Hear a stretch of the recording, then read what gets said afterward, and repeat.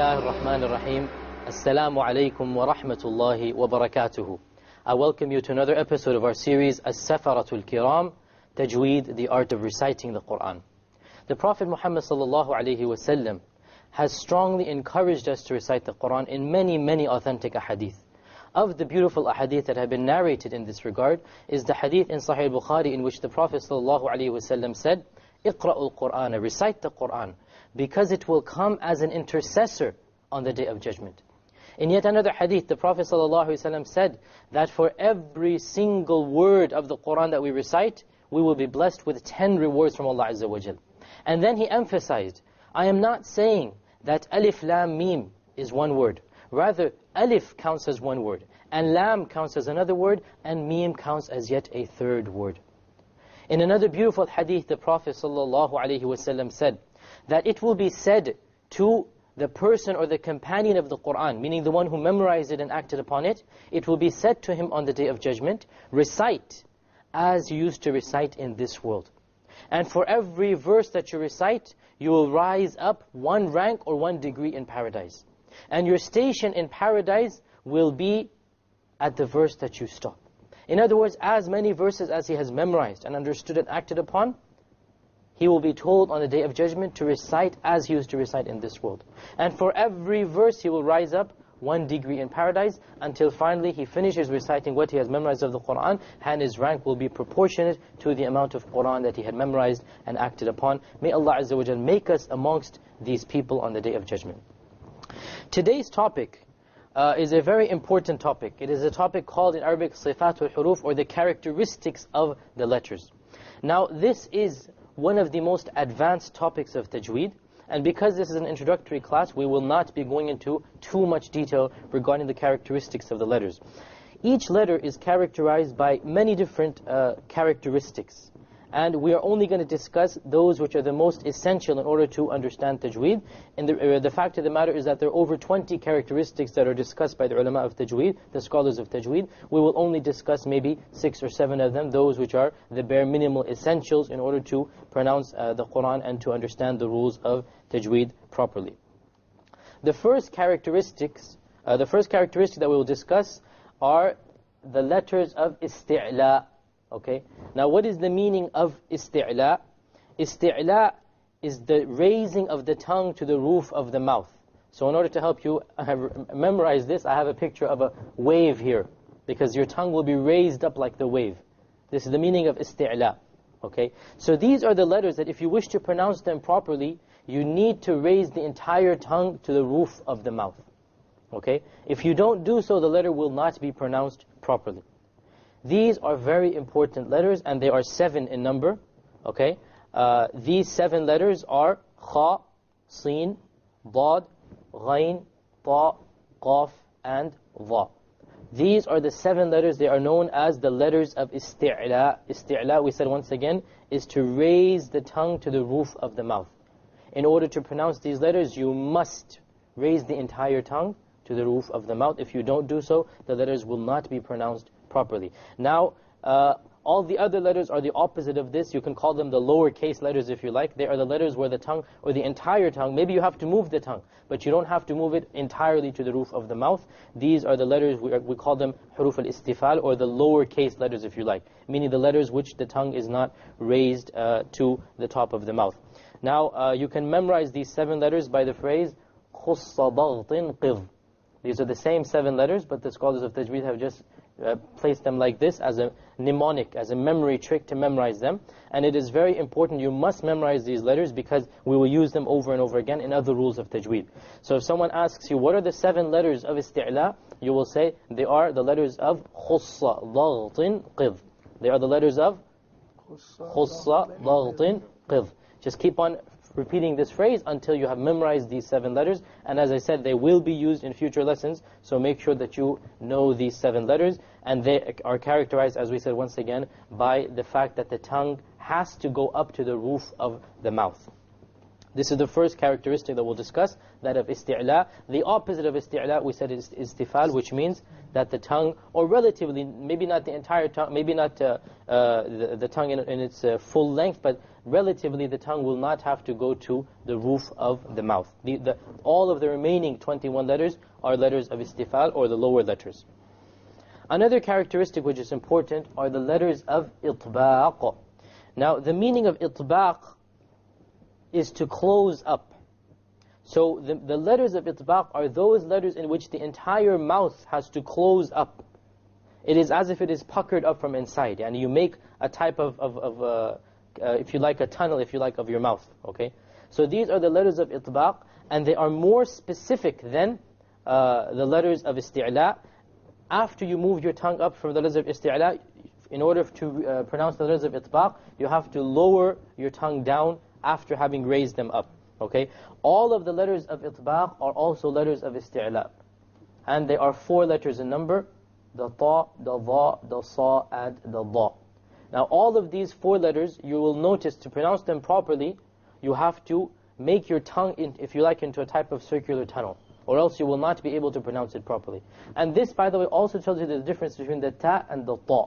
Remember, the ta and the ta have the same makhraj, exact same area where they come from. Likewise, the sin and the sad. They have the exact same place where the letter comes from. What is the difference? The main difference, try to pronounce the ta and then the ta. What is the difference? Ta and ta. You find that your mouth has to form a type of tunnel, as we said, as if the mouth has to close up, pucker up from inside. So this is the main difference between the sin and the sad, the ta and the ta, and so on and so forth. These are the 4 letters of itbaaq. And you notice that they are part of the letters of isti'laa. The letters of isti'laa are 7. 4 of those letters are letters of itbaaq, in that not only do you have to move the tongue up to the roof of the mouth, you also have to cave in your mouth, to close in your mouth, to form a type of cylinder. These are the letters of itbaaq, and it is important to know them because in order to pronounce it properly, you have to, as we said, make your mouth into a type of tunnel, or close it up very circularly. Obviously, all the other letters are not the letters of itbaaq, so there are only 4 letters of itbaaq, and the remaining 24 letters are not these letters. The next characteristic is a very important characteristic, and that is that of the qalqalah, the letters of the qalqalah. Okay. Now the meaning of qalqalah is the moving or shaking of the sound, and that's why I have this type of wave drawn out. When a water drops, when a droplet of water falls, it forms a type of wave. Similarly, a qalqalah is a wave, a sound wave, if you like. It is an echo that is done on the letters of the qalqalah. The letters of the qalqalah, in order to pronounce this moving or shaking, it must have a sukoon on it. You cannot pronounce a qalqalah when there is a fatha or kasra or dhamma. You cannot do this echoing. It must only be done when the letter has a sukoon on it. What are the letters of the... we must be careful yet, before we mention the letters, we must be careful not to transform the qalqalah into a fatha. And I'll explain that now. What are the letters of qalqalah? There are the 5 letters of qalqalah: the qaf, the ta, the ba, the jim, and the dal. And once again, the scholars of Tajweed have conveniently placed them in one word: qutul bi jad. Qutul bi jad. If you keep on repeating this, qutul bi jad, you will memorize the letters of the qalqalah. Now, let me give you an example of the qalqalah. We said firstly that the qalqalah is a moving or shaking of the sound itself. Secondly, that it occurs only on a silent letter. So let us put a sukoon on the qaf, okay? And put an alif before it. Aqo. Aqo. Did you hear that echo right after the qaf? This is the qalqalah. Try with the ta. Alto. Alto. Likewise with the ba. Ab. Ab. With the jim. Aj. Aj. Notice the aj, this qalqalah, this echo, this is what we're talking about. Likewise the dal. Ad. Ad. Careful not to transform into a fatha. Put a fatha on the qaf. Aqa. Aqa. Which is different than a qalqalah. Aqo. So it's a very, if you like, precise difference, and it only comes through practice. Again, this is a very common mistake, that when people try to produce a qalqalah, they end up saying a fatha on the letter. And this is not correct. The fatha is a separate sign, a separate vowel sign. You cannot confuse the qalqalah with a fatha. The qalqalah basically is caused by the release of the sound after it was trapped because of the sukoon. The sukoon means there will be no fatha kasra dhamma on it, right? There will be no vowel on it. However, these 5 letters, you cannot just stop at the letter. You have to release that sound, or else the letter will be eaten up. Suppose we did not have a qalqala. Let's try producing the sound of a silent qaf. You can't do it, okay? It doesn't happen. You need the qalqala in order to tell the listener that there is a silent letter of qalqala there. Aj. If you don't have a qalqala, it doesn't come. The person will not know what you're saying. You don't even sound right. So the qalqala is essential in order to inform the listener that there is a silent letter there that is of the letters of the qalqala. These are the 5 letters of the qalqala. To produce a qalqala on any other letter is a mistake. These are the only 5 letters of the qalqala.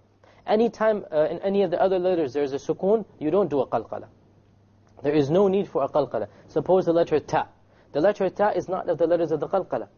You put a sukoon on it, at. You don't have an echoing sound. Whereas you have a strong echo there. Okay? So, likewise, for example, the sheen, ash. We don't say ash. There's no qalqala. There's no need for a qalqala. Ash. However, the letters of the qalqala, once again, you must have the qalqala if you wish the listener to know that there is a silent letter there that you have pronounced.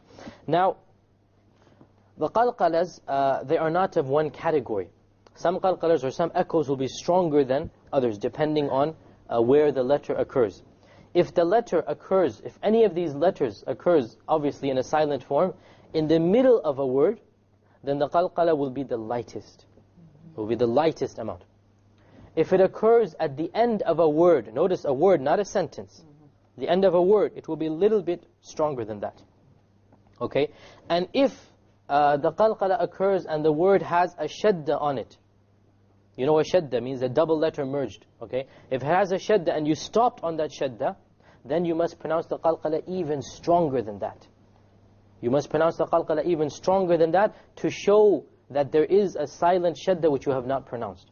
So if you like, we can say that the qalqala is of 3 levels, if you like. Okay? The lowest level, or the weakest level, will occur when one of these 5 letters is silent and it occurs in the middle of a word. Following this, a little bit stronger, a little bit harsher, a little bit more of a reverberation of an echo, will be when one of these letters occurs at the end of a word. At the end of a word.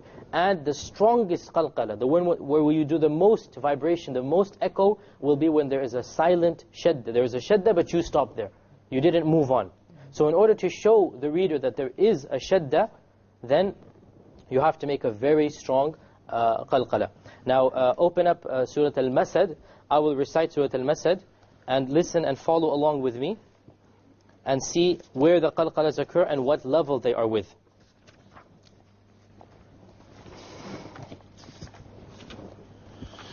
أعوذ بالله من الشيطان الرجيم بسم الله الرحمن الرحيم تبت يدا أبي لهب وتب.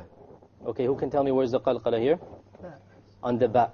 Okay, what type of qalqala will this be? On which level will it be? The strongest one, because there is a sukoon on the ba.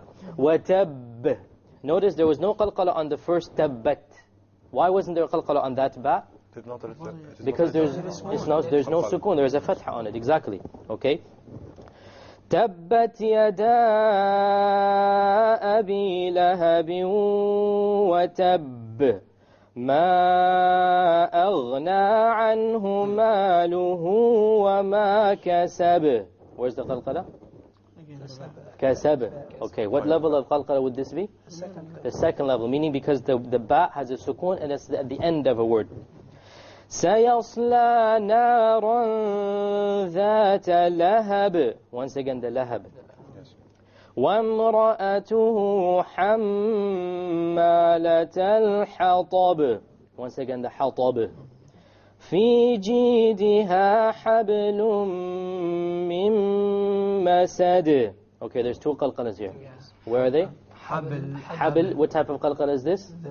The weakest type, yes. And the masad would be of the second type.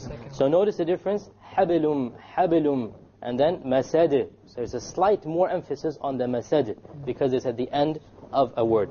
So these are the letters of the qalqala, the qutubi jad, and whenever you recite these letters with a sukoon on them, you must place the qalqala, or else the letter will be eaten up. You will not pronounce the letter correctly, and the listener will not know that there is a silent letter of the qalqala there. And we said that they are of 3 levels, and we gave their examples in Surah Al-Masad. With this, we come to the conclusion of today's episode. We hope to see you in our next episode. Until next time, Assalamu alaikum wa rahmatullahi wa barakatuh.